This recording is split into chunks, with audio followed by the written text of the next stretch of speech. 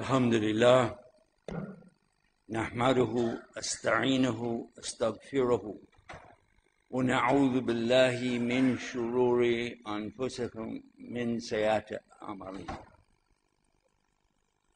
من يهدي له فلا مضل له وما يضلل فلا هادي له أشهد أن لا إله إلا الله وحده لا شريك له وأشهد أن محمدا عبده ورسوله يا أيها الذين آمنوا اتقوا الله حق تقاته ولا تموتون إلا وأنتم مسلمون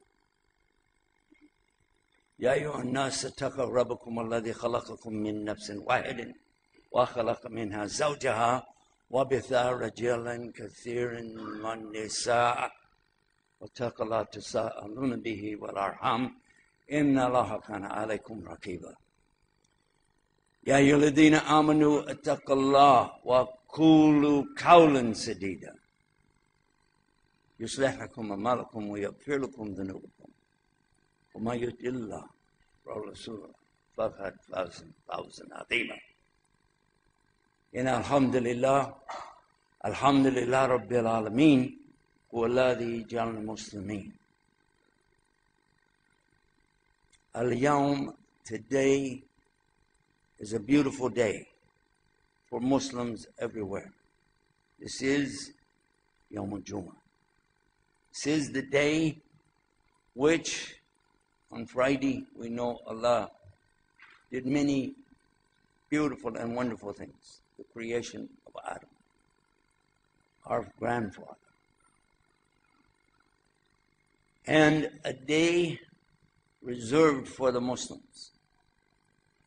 In the past, there was the Saturday, which was reserved for the Yahudi to celebrate their worship to Allah. Then it became Sunday for the Christians later.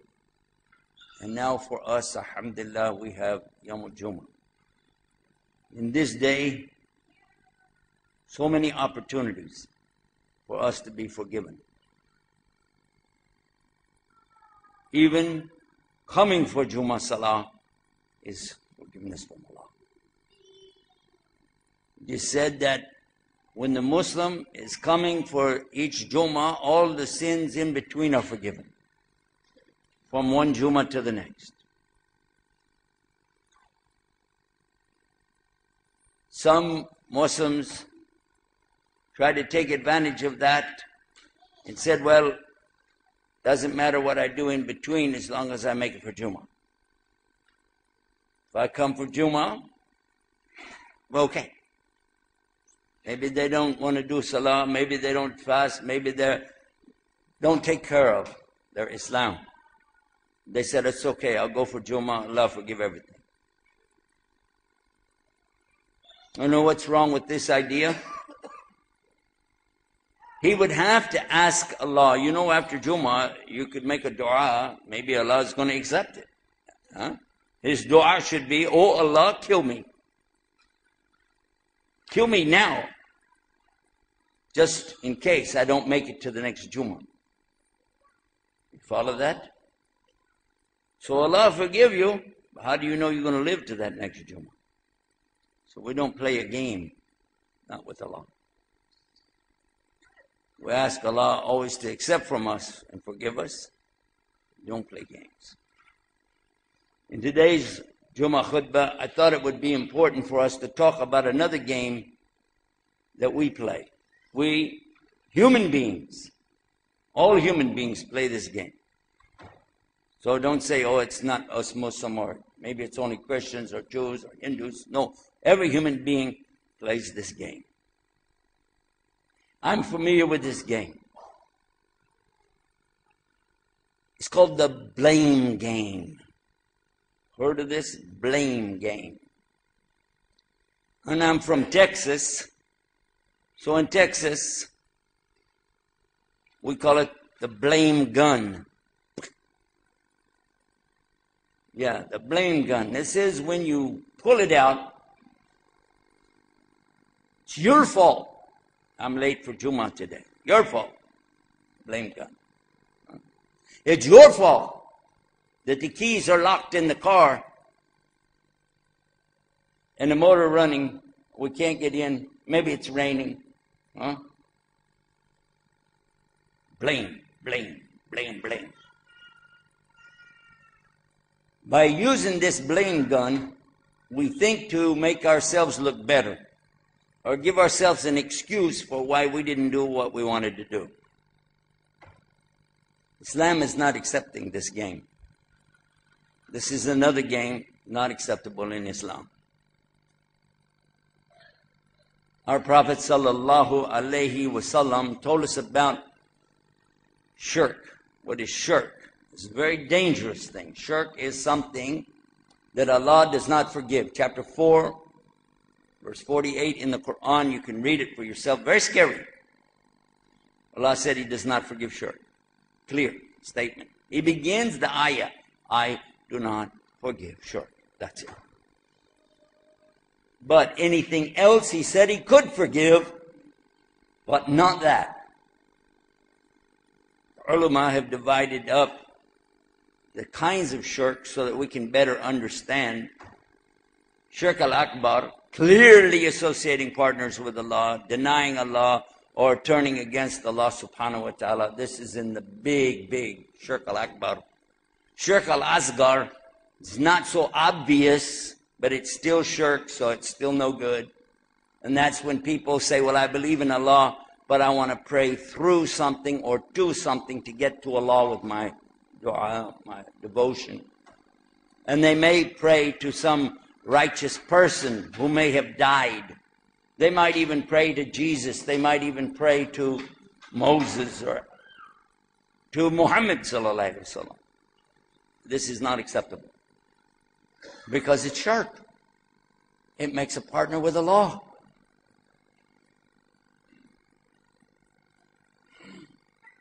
But there's another kind of shirk. Shirk al-Khafi. Have you heard about this?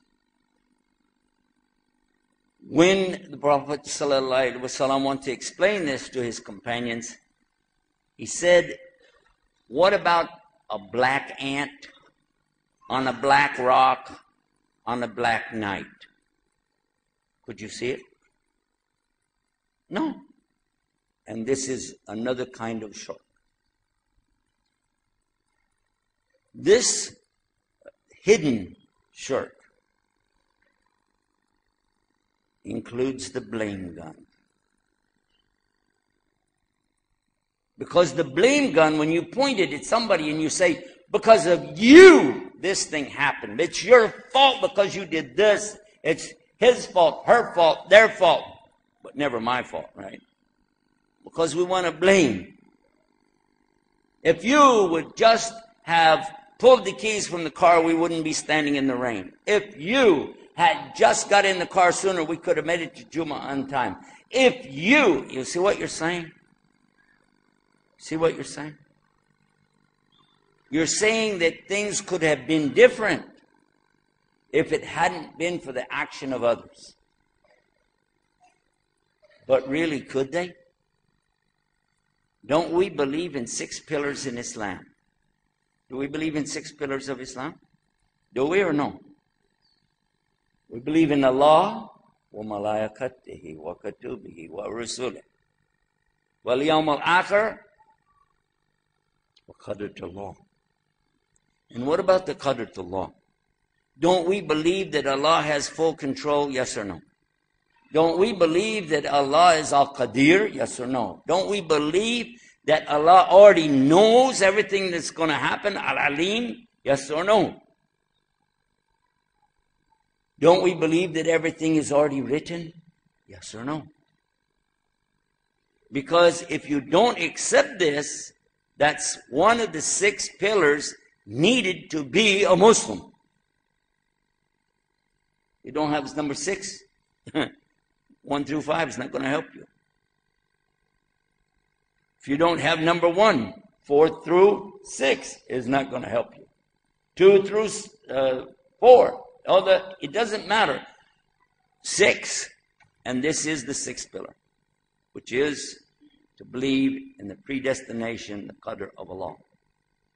What happened, happened. It's not that you can say somebody's fault that it happened. It happened. What they did is between them and Allah, and what you do is between you and Allah. Sometimes people do things that are bad and they must be punished. They cannot say, oh, I couldn't help it, Allah made me do it. Because we know that when somebody does something intentionally, that's their intention, and they'll be rewarded for that intention, true or false, or punished for it, true or false. So what do you really have? Put away the blame gun, put it away, and find out what do you really have. You have minutes. You have a cell phone, it has minutes. You have so many minutes on this earth, and they're going to run out. They'll be gone. The only thing is you can't recharge it.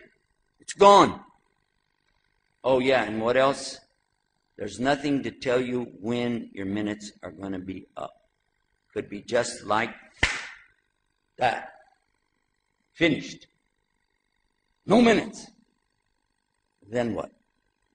You're dead. It happens to people every day.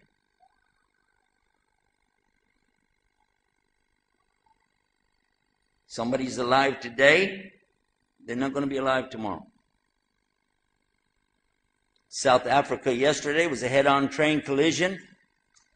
300 people, more than 300, were injured. Some died.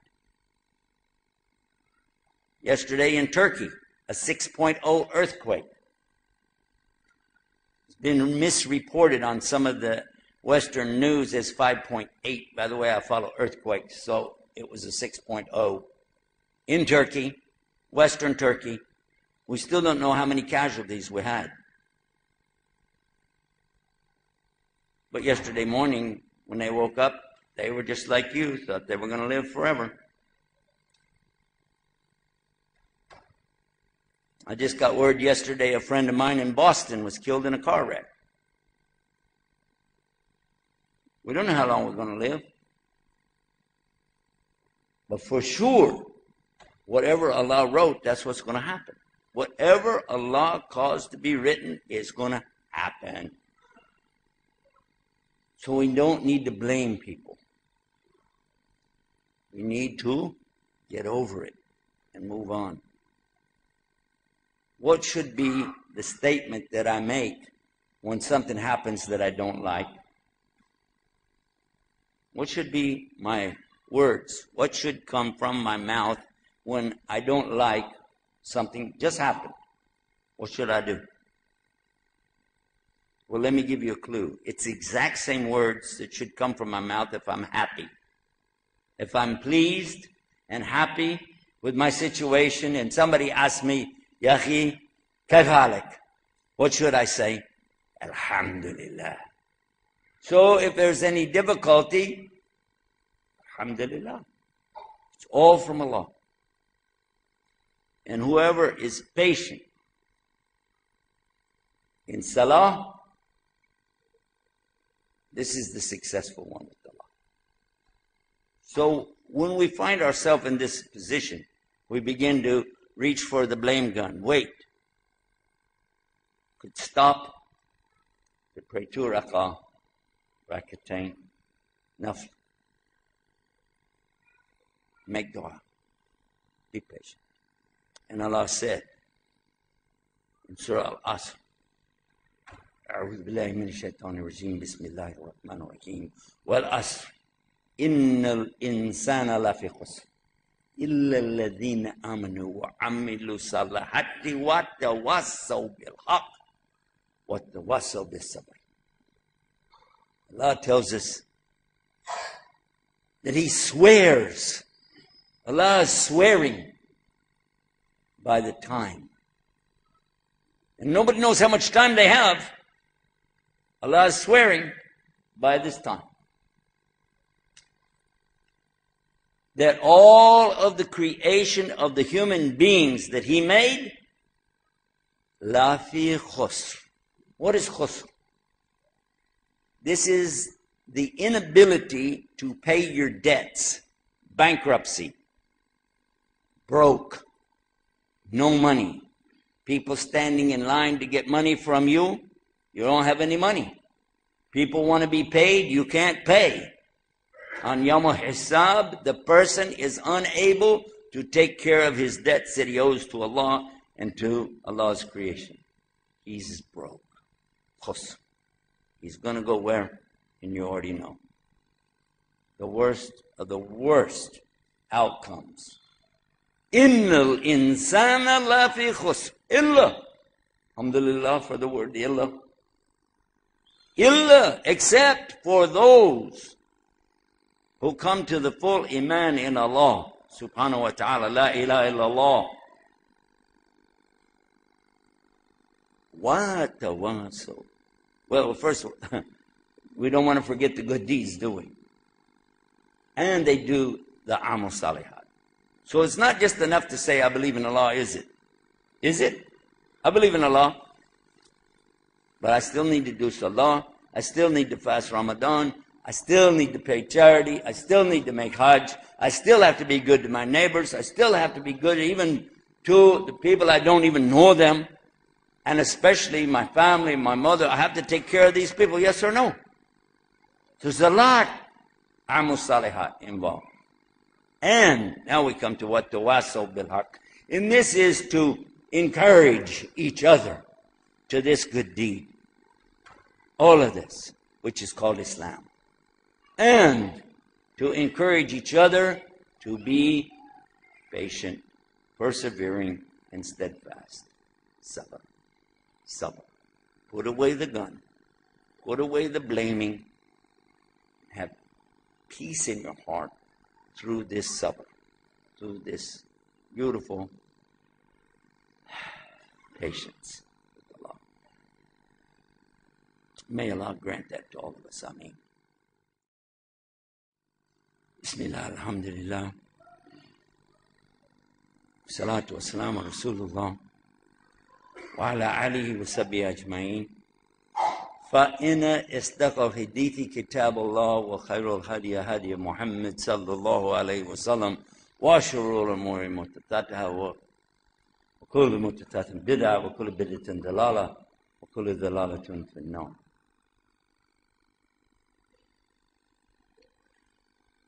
When we talk about sabr, often we just mean to be patient. Usually, we think of it as being quiet for a couple minutes maximum. You know, like I'm waiting for a traffic light. And I'm going to be like, oh, man, I'm in a hurry, I'm in a hurry. Ah, it finally turned. Was that really patient? But I think I'm patient now, right? Or somebody's talking and I want to interrupt him because he's saying something wrong. And I want to tell him, no, it's like this. Before he's even through talking. But I don't interrupt him, so I consider myself patient, right? No, I must be patient. But what is real sabr? Sabr is when you take your child to the doctor because something's wrong. And you find out that the child has a disease. Something maybe they don't even have a cure for. Now what? Now what will you do? Sabr is when somebody very close to you suddenly dies. Sabr is when people are attacking you and you're totally innocent. Yet you don't have a chance to voice your side of the story. And what do? Sabr is following what Islam teaches us in all our conditions, not just when you're having a good time. Weddings, yay! Baby is born, yay! Have a good time, huh? Even at the time of death, it's inappropriate for people to wail and scream and carry on. It's not acceptable in Islam. You can cry. Prophet ﷺ cried when his son, Ibrahim, passed away in his arms. Yes or no? He cried. And the people said, "Oh, Prophet of Allah, even you. He said, everybody has their time of grief. It's okay. But you don't pull your hair out, jerk off your clothes, and start screaming in the streets. Because this is a kind of what?